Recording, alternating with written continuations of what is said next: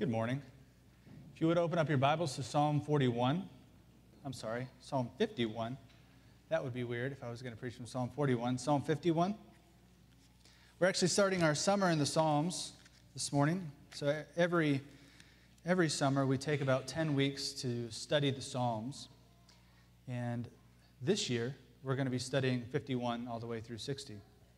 So before we jump in, before we read the verse and pray, I just have a guiding question here for us this morning. I wonder if you've ever hidden something before. I wonder if you've ever tried to conceal something from someone or some group of people before. Kids, adults, young, old, doesn't matter who you are or where you're at. I wonder if you've ever hidden something. And maybe it was deceitful. Maybe you hid it on purpose in order to deceive. And then another question from this morning, from the passage this morning. I wonder if you're hiding anything this morning. And I'm not asking the question of, are you hiding something physical? Are you hiding something from someone else that's physical or tangible, like money or a possession or anything like that? But I'm wondering if you're hiding anything in your heart, hiding anything in your mind from someone or from God. And the question is begged one step further as we peel back the layers. What are you hiding? What are you hiding this morning, and who are you hiding from? These are the questions that Psalm 51 bring to the surface, because the reality of our hearts is that they are intricate, they're deep, they're often complex, and we need the Word of God to draw us out. We need the Word of God to draw out the secrets of our heart, the desires and sinful lusts of our heart. And that's exactly what Psalm 51 does for us this morning. But the beauty of Psalm 51 is that David is hiding something. But what happens is he goes from hiding to heralding the grace of God. And by the end of Psalm 51, what we're going to see is we're actually going to end in joy. We're going to result in joy. And I hope that you see that by the words on this page, and even from the voice that I present from the sermon, that we will end in joy. And that's because the road to joy is paved with brokenness. It's paved with heartache and grief and sorrow over our own personal sin. So we see that David goes from hiding to heralding. And that's really where the big idea comes from. If you would look at your bulletin, let's walk you through this briefly. The title of the sermon is that God's grace is greater, and the big idea throughout the entire sermon is that the way to truly obtain God's grace is to first experience brokenness over sin. And in Psalm 51, as we break out this passage and try to understand it, we really see 5 aspects of God's grace. We see the context of God's grace, the plea for God's grace, the work of God's grace, the response to God's grace, and then the corporate nature of God's grace.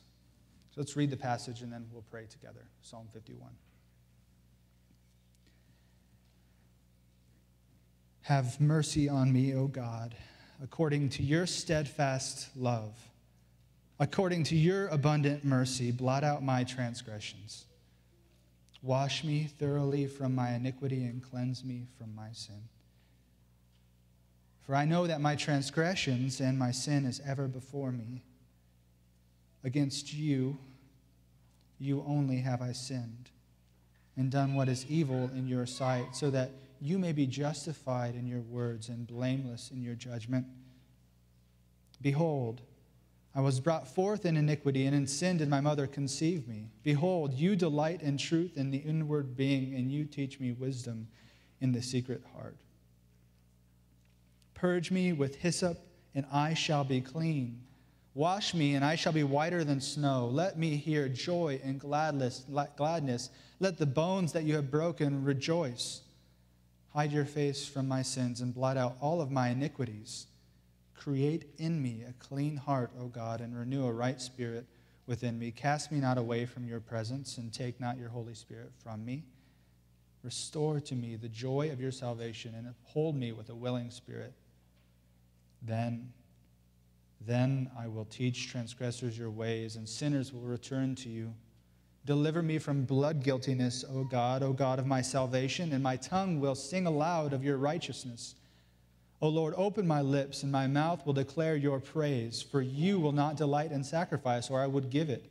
You will not be pleased with a burnt offering. The sacrifices of God are a broken spirit, a broken and contrite heart, O God, you will not despise. Do good to Zion in your good pleasure. Build up the walls of Jerusalem. Then you will delight in right sacrifices, in burnt offerings, in whole burnt offerings. Then bulls will be offered on your altar. Let's pray together. Oh, Heavenly Father. Oh, we come before you as a deeply needy people. The truth of it is, Lord, is we don't understand our own condition. We don't fully understand or grasp just how depraved we are. But Father, we ask that you would help us to be humble, that you would help us to be contrite, that you would help us to bear our souls before you this morning, Lord, that you would stir us and that you would bring to the surface the things that are lurking beneath, the things that we've been hiding, the things that we're hardened against, the things that we're holding against other people, the things that we're hiding and concealing from you, Lord. But in reality, we ask that our hiding would be turned into heralding, that we would walk down the path that leads to joy. And ultimately, we arrive there by being broken over our own personal sin. So, Lord, would you help us? Would you lead us? Holy Spirit, would you convict and comfort this morning? In Jesus' precious name we pray. Amen. So we'll just jump right into Psalm 51, and we're actually going to use the superscription right at the beginning as one of our main points. So I'll just read it for us. I didn't read it in the scripture reading, but Psalm 51, it starts, to the choir master, which just means that David is presenting this to one man or a group of men who are going to be singing this psalm. They're going to sing it and lead the people in the psalm. It says, a psalm of David when Nathan the prophet went to him after he had gone into Bathsheba. And our main point here that wraps all of these together is that we truly obtain God's grace by first experiencing brokenness over sin. And we see 5 aspects of God's grace here. And the first aspect is in the superscription, and that is the context of God's grace. There's a story behind this psalm, and we read it. Pastor William read it for us this morning. And the story is of a man who has committed adultery, he has murdered, and he has concealed it. And to add insult to injury, this is the man, this is the guy, David, that God has anointed as king, 2 Samuel chapter 7, and given the eternal Davidic covenant to, saying, there will always be someone who's sitting on your throne. And we look at the context of Psalm 51 and we say, really? This is God's man, this is God's person who he's going to use to establish his throne, establish his eternal covenant. The Davidic covenant that will always have a king on the throne. This is the guy, really? And as we look deeper and deeper into the context, what we see is that David is guilty. He's guilty of hiding his sin. He's guilty of concealing it. He's guilty of murder and adultery. And what the Old Testament teaches us is under the Mosaic covenant, which David was under, which the king was supposed to be administering for the people, David deserved death. The death penalty for his transgressions, the death penalty for his sin. But what happens? Nathan the prophet goes to David and he says, listen, David, let me tell you about 2 men, and I want you to judge between these 2 men. One man is poor and he has 1 lamb. And he treats the lamb as if the lamb were a part of his family. He feeds it, it's raised in his household. The lamb even sleeps in his own bed. But then there's a rich man. And this is how David lays out the parable, the story. And he says the rich man has so many lambs, even more than lambs. He has bulls. He has everything he could imagine. But when a visitor comes to visit the rich man, what does he do? He doesn't take something from his own lambs or from his own bulls, but what he does is he takes the poor man's lamb. And immediately David is outraged. He's angry, the passage says. It says he's angry, he's furious, and he says, this man deserves to die, and he's going to repay 4-fold what he stole from the poor man. And Nathan turns the finger around. He says, I'm not talking about a rich man and a poor man. I'm talking about you. I'm talking about you. which leads David to a point of brokenness. He says, I have sinned against the Lord. For some reason, at this point in time, David's cover-up leads to conviction. His cover-up leads to conviction. And this is often how God does it. This is often how God demonstrates his glory through broken, sinful vessels. David in this psalm is lamenting. This is a psalm of lament and penitence. And he's bringing his lament, he's bringing his brokenness before God and saying, look, the context of me experiencing God's grace is nothing other than my own personal brokenness. The context of grace is brokenness. It's a contrite heart. It's humility. That's the context of grace. If we think that we're going to obtain grace in any other way than brokenness and humility, we have it wrong. And really what's happening here this morning from Psalm 51 is we can look at David and we can point the finger at David all day long and say, look how terrible he did, look how much he failed. But really what God, the Holy Spirit, would intend for us this morning is he would turn the finger inward and say, I'm not just talking about David.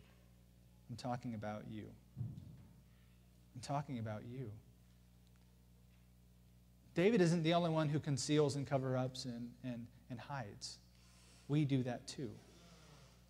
Each one of us in this room has done that as well. And God, the Holy Spirit, in using the psalm, would point the finger at us and say, look, you've experienced all sorts of brokenness and problems in your life.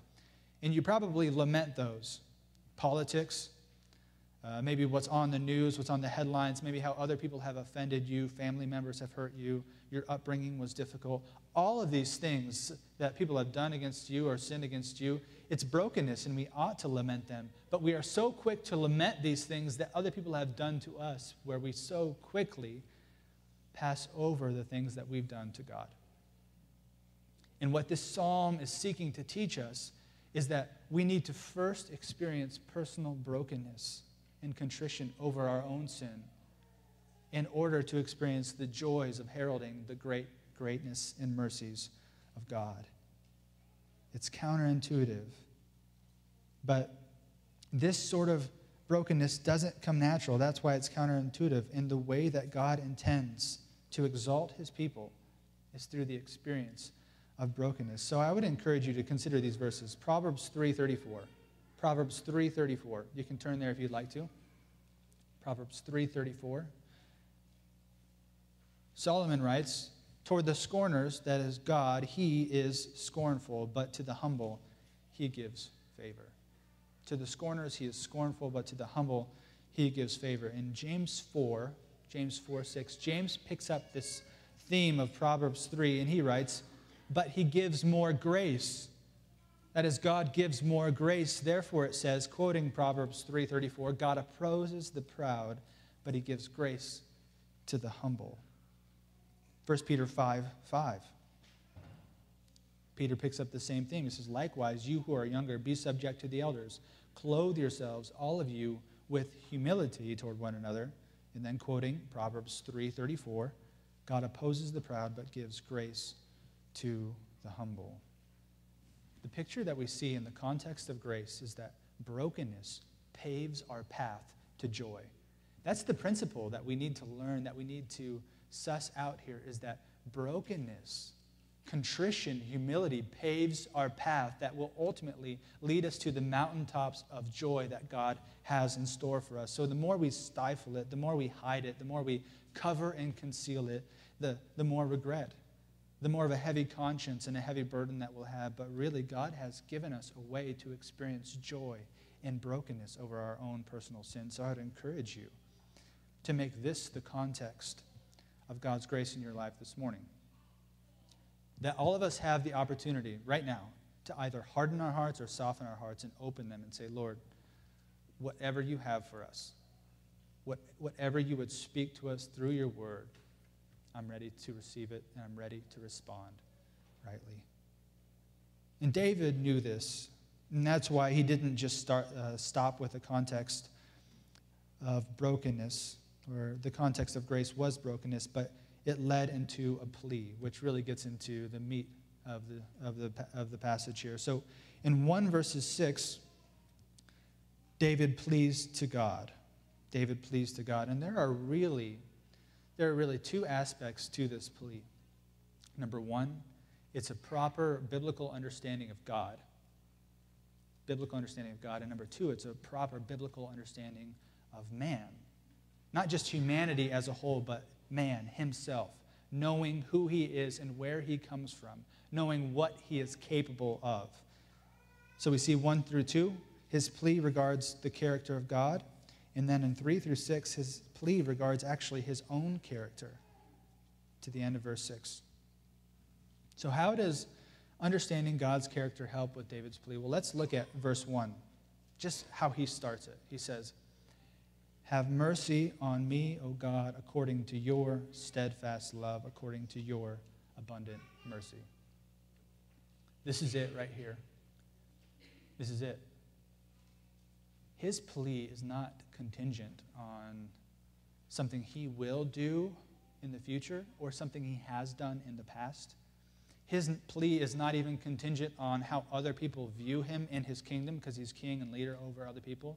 His plea, his one and only plea, is contingent. It's dependent on the steadfast character of God. And David knows that. And he goes before God and he says, "Listen, God, I have nothing to say other than be merciful with me. Be merciful with me."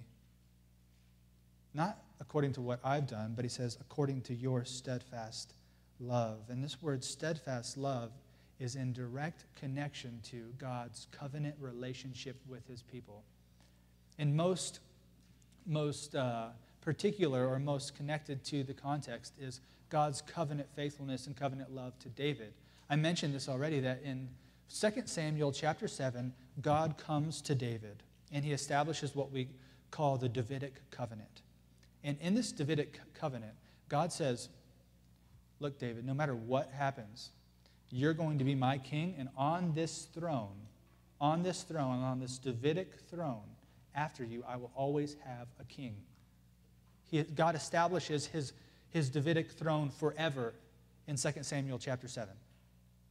So when David is pleading with God here, and he says, according to your steadfast love for your people and for this throne, have mercy on me. So in the context, we're not really looking at this as license for leaders to sin and then not be removed from their office. Let's just take a moment and not apply it that way. Especially in a context where sexual abuse and the abuse of authority is rampant. This passage is not teaching that David should stay in his office because he's qualified or because that's the biblical or grace thing to do. But God is doing this sheerly based on the covenant that he made with David to establish the Davidic throne, which we'll get at, which ultimately leads to Jesus, the better king, the better David. But how we would apply this passage to us in God's character is we look at where we're at in terms of redemptive history. Where are we at in redemptive history? For David, he was at a particular moment in time under the umbrella of 2 Samuel chapter 7.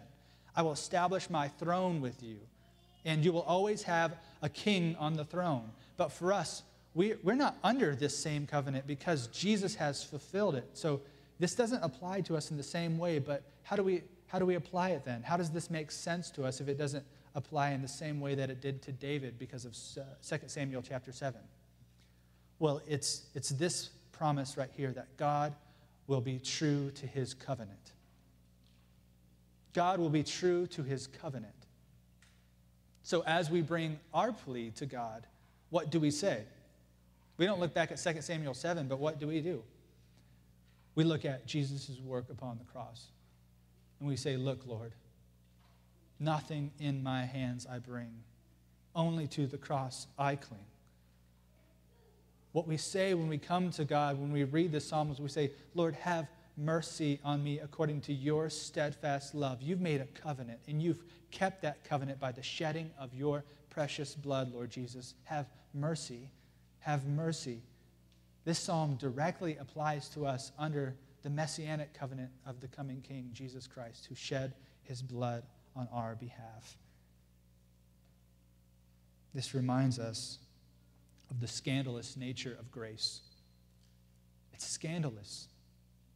It's scandalous. Because there's no one who's too far gone. There's no sin that is too subverged. There's no sin that is too hidden from God's sight.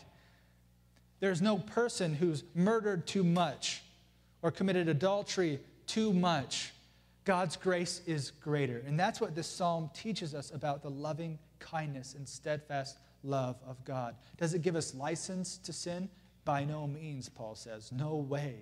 But what it does is it brings to the surface, it allows us to draw out the depraved secrets of our heart and lay them before God and say, God, this is who I am and this is what I have. And God surprisingly meets us with grace and mercy. It's scandalous. It's surprising. And perhaps why it's even more scandalous and surprising is because David, in verses 3 through 6, understands man's character. Understands man's character. Look at verse 3. It says, "For I know my transgressions, and my sin is ever before me." He's starting to realize, he's starting just to get a glimpse of how sinful he is. And I'm convinced, based on the Word of God, that we don't even get the half of it. If you think you understand your sin or the sin of this world, you don't even understand the half of it. And David is getting a glimpse here of what he's capable of. And he says, it's going to be forever for me. That could be in reference to the consequences in 2 Samuel 12:10. 2 Samuel 12:10, Nathan says, "The sword now, David, will never depart from your household."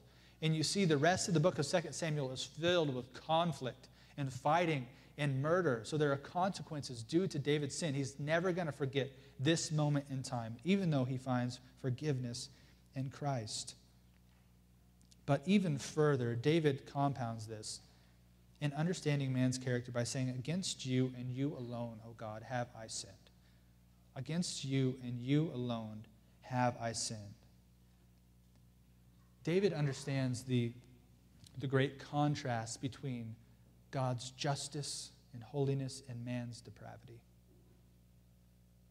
And he's saying there's a great chasm between me and you, God. And my offense is so great. Yes, I have sinned against others, but in comparison to that, it means nothing compared to how I've offended you, a holy and righteous judge. And the reason that we can pull from Psalm 51 that David is speaking in this way, because the Apostle Paul in Romans chapter 3, verse 4, pulls out this verse. Romans 3, verse 4. You can turn there. You can write it down. Romans 3, 4. Paul pulls out this verse. And how does he use this verse?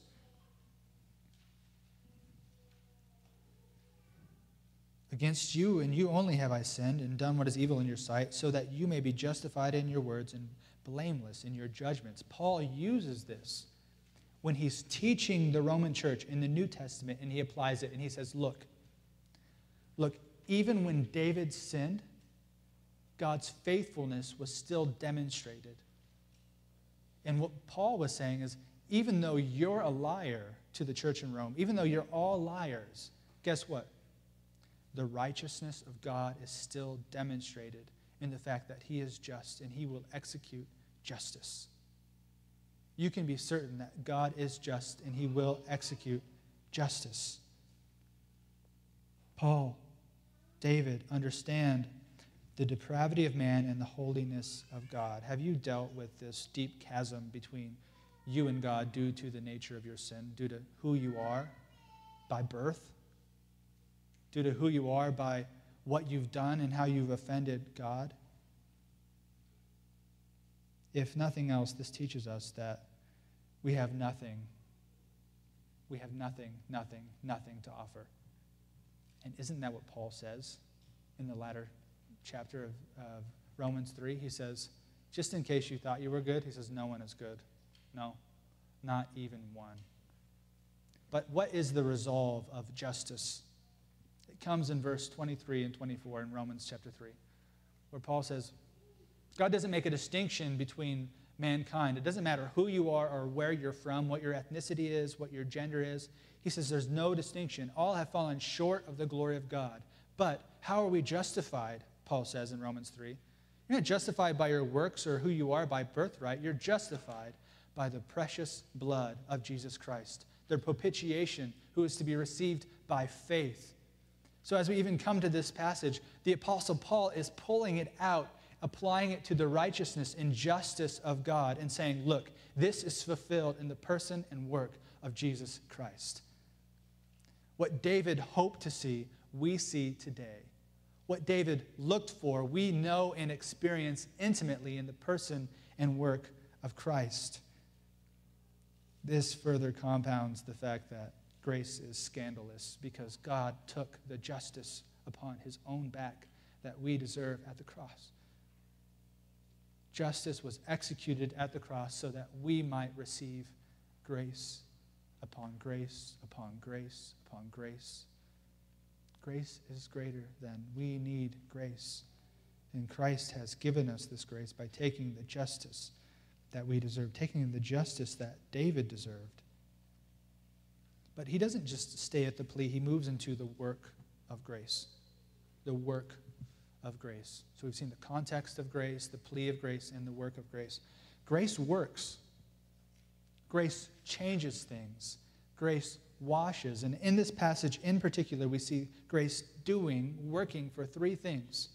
Grace washes, grace transforms, and grace leads to joy. It washes, it transforms, and it leads to joy. Washing is a theme here in this passage, it's in this psalm. And if you look at verse 7, he says, purge me with hyssop. Purge me with hyssop. That might sound odd, and that's the reason I want to spend just a minute explaining it. Hyssop was used for ritual cleansing or ritual washing. It was an herb that was used for cleansing and washing in several different ways. Oftentimes it was dipped in blood, like in Exodus. When they have the Passover, it was dipped in blood and it was put over the doorpost so that death might pass over the door. Other times it was dipped in water and sprinkled for the cleansing. And other times it was even mixed in with other things or even burned for cleansing. But the point that David really is getting at here is he's saying, purge me with hyssop. He's saying, take the depths of my heart and cleanse them, bring them to the surface. And this theme carries throughout the entire psalm. He says, wash me, and I will be whiter than snow.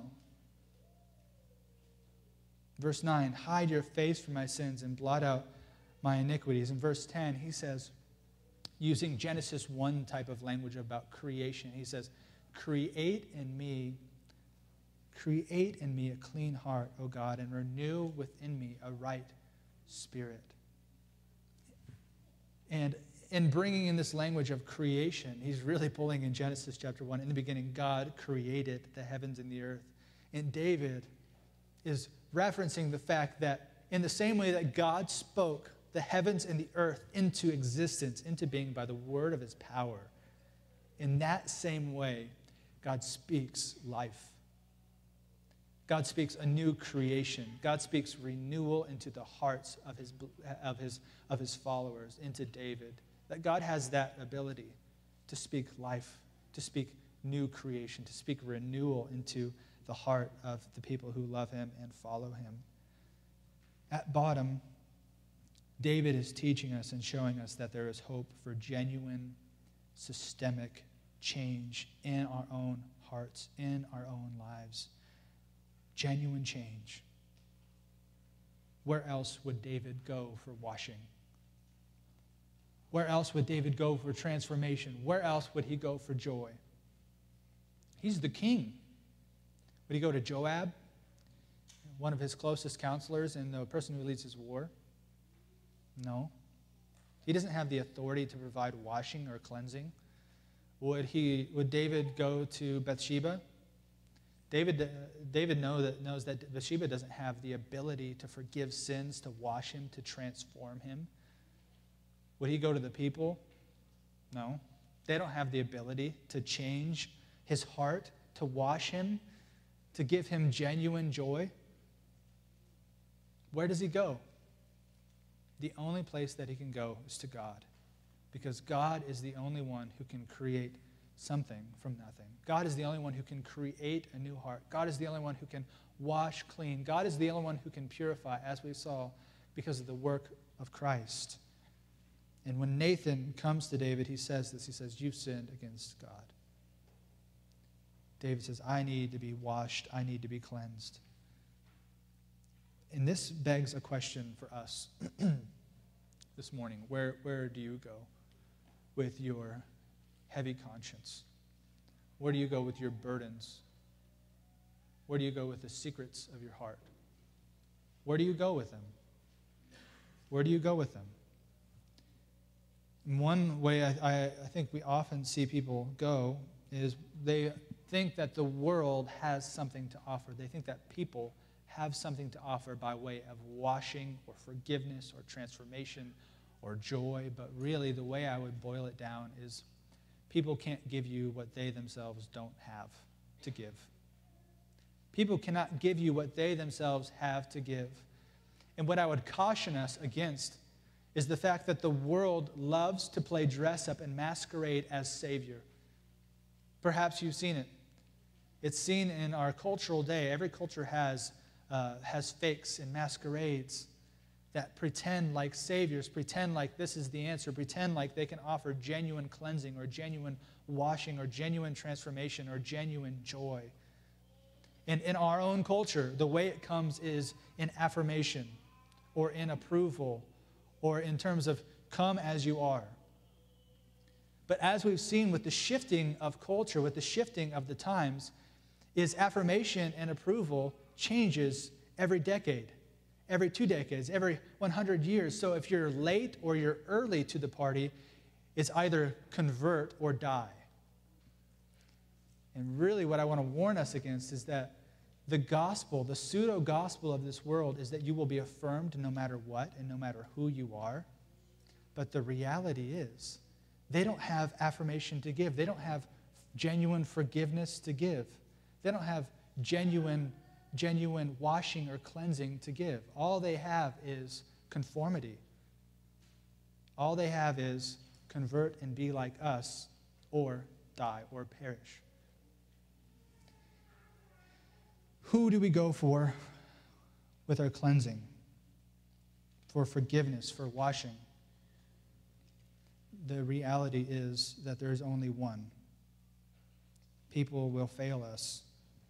At the end of the day, the world cannot give us what they don't have, which is genuine heart change, washing, forgiveness. No matter how much someone wants to tell you they can be or will be your Savior, they're not and they will not be. People always fall short. People always fail, except for one person. Except for one. In Matthew 11:28, Jesus speaks to the people just like he speaks to us this morning. And he says, "Come to me. Come to me. All who are heavy laden, and I will give you rest. Take my yoke upon you and learn from me, for I am gentle and lowly in heart, and you will find rest for your souls. For my yoke is easy and my burden is light." And this is the message of Jesus. Jesus loves to wash sinners clean. He loves to accept us in with open arms and say, there is grace for you here. And he loves to transform us. He loves to give us joy. He loves to give us peace and patience and kindness and the fruit of the Holy Spirit. So much so that in 1 Corinthians chapter 6, verse 11, the Apostle Paul is talking about all of these egregious things that we couldn't even imagine. But then he says, and look, Corinthian church, and such were some of you. But what words does he say? He says, but you were washed. You were sanctified. You were justified in the name of the Lord Jesus Christ and by the Spirit of our God. If we want cleansing of our consciences, if we want cleansing of our souls, if we want to be washed whiter than snow, if we want to have things like joy and peace and patience and kindness, if we want to experience true satisfaction, there's only one place. There's only one place for it to be found. David says, create in me a new heart. Renew a right spirit within me. May this be our prayer. That washing leads to transformation, and transformation brings us into joy. Joy unspeakable. That's why David says, may the bones that you have broken, O Lord, rejoice. Think about that picture for a minute. Think about that image, that the bones that the Lord has broken in David would rejoice. And why is that? It's because we're created to be in submission to God. And anytime we try to exalt ourselves above God, it will lead to despair, hatred, sorrow, anger, all sorts of discontent will be produced if we ever try to exalt ourselves above God. But David says, may the bones, Lord, that you have broken rejoice. May they rejoice. And may this be our prayer. Let's pray that the brokenness that we experience over personal sin would lead us into rejoicing in the steadfast love and grace of Christ. That the contrition and sorrow that we experience over personal sin, that the ways that we've offended others and hurt and offended God, the holiness of God, would lead us into brokenness. And that we wouldn't seek to conceal or cover, that we wouldn't seek to be someone we're not, but that we would just bare our souls and say, Lord, this is all that I am and this is what I have. And that we would believe that the Lord can offer true, genuine transformation, true, genuine washing, cleansing, and ultimately joy. But it doesn't stop here. David doesn't stop with the work of grace. He leads into the response to God's grace, the response to God's grace. Look at the word then here in verse 13.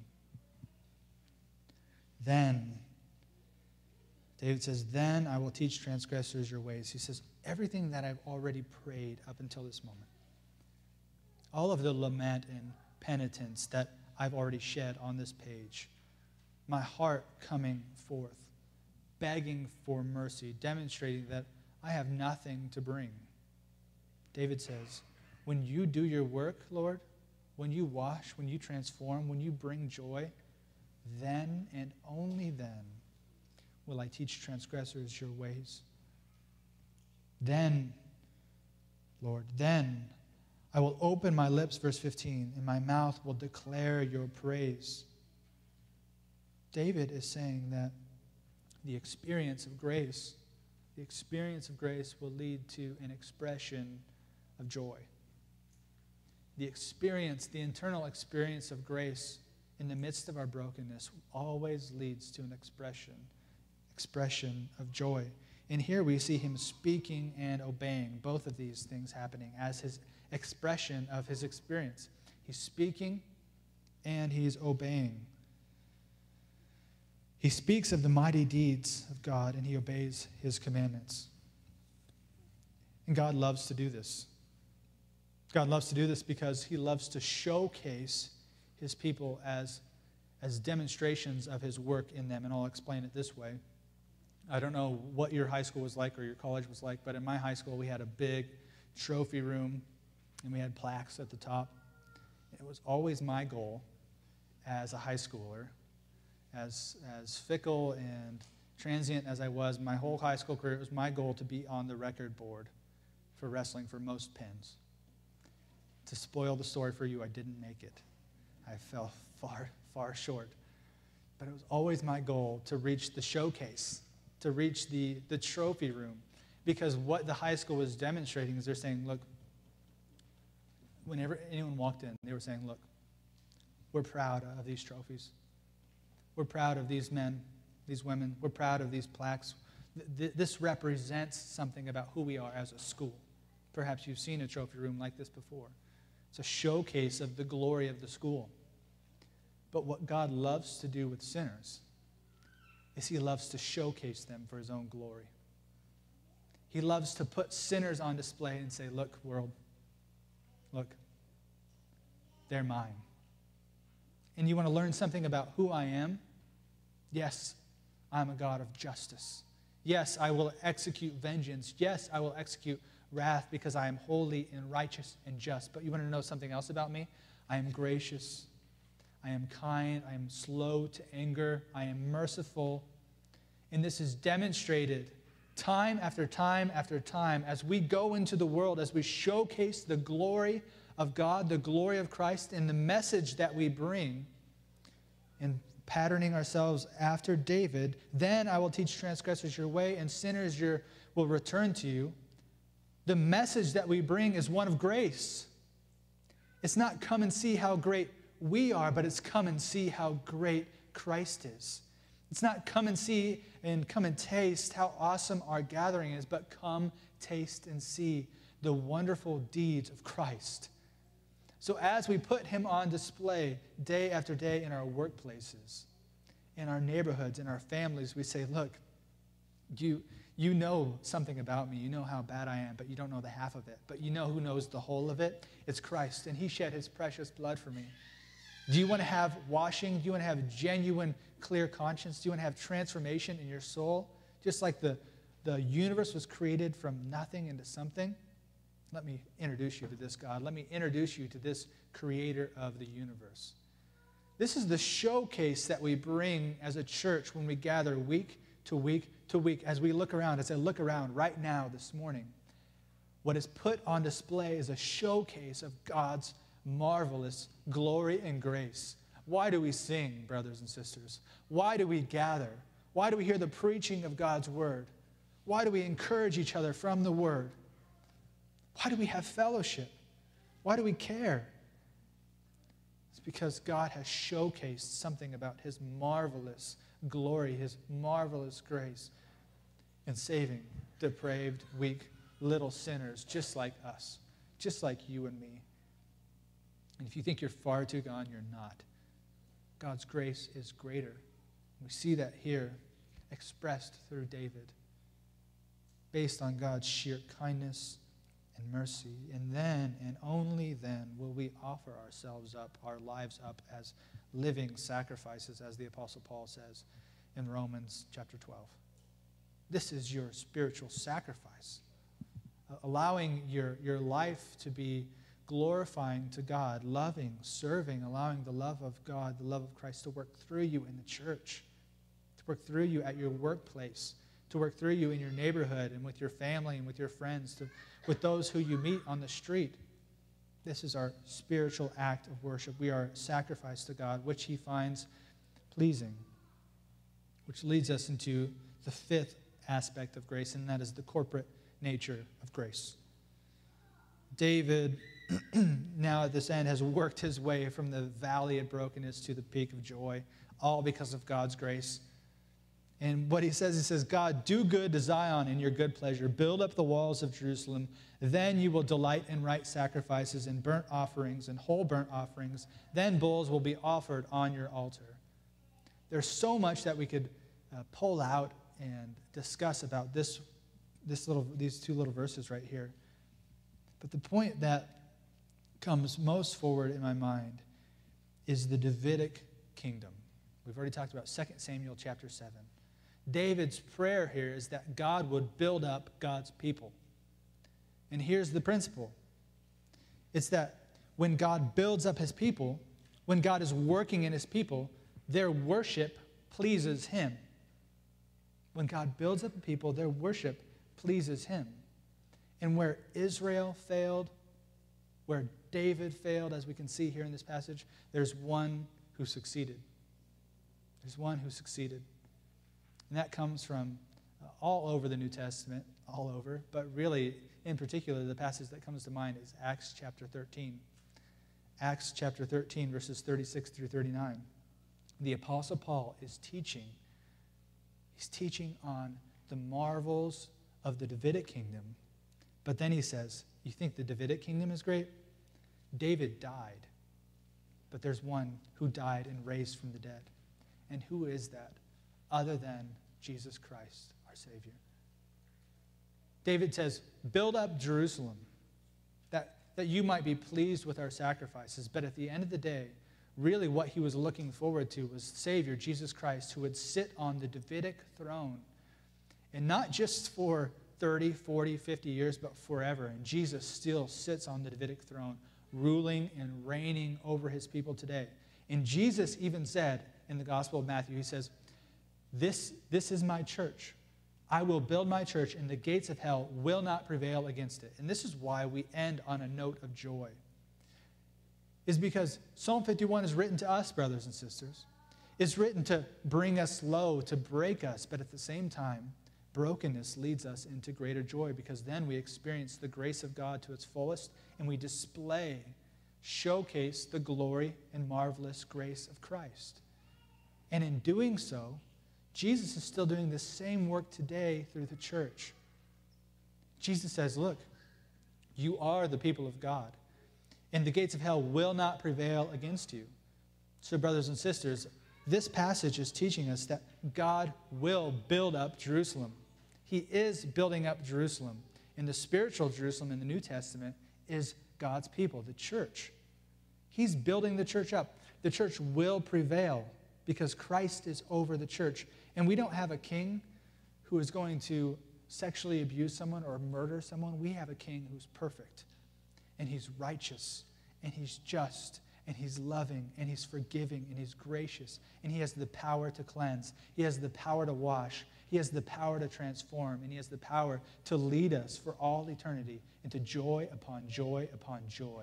That's what we're experiencing right now, even in the midst of our brokenness, even in the midst of our hardship, even in the midst of besetting sin. We're experiencing this in part now so that we might experience it in full then. As the church, as God's people, as those who have been marked with the seal of Christ, we will fight.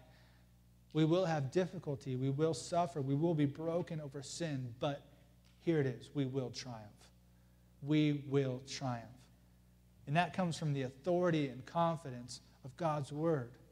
We will fight. We will win, brothers and sisters. But the way is paved with brokenness, and the way that God demonstrates his glory is through our humility. It's through our brokenness and saying, Lord, look what you've done.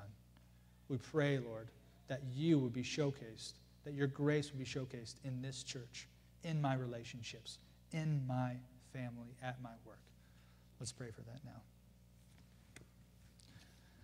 Oh, Lord, we pray and ask you, we plead with you that your glory would be showcased to the world and to others through this church, through us individually as we confess sin, as we're broken over sin, as we experience your grace, and that experience turns into an expression of speaking and obeying your word. Lord, would you help us? Would you give us joy? Would you give us a sense that we will be victorious in this fight? Help us to lock arms and love each other along the way. In Jesus' name we pray.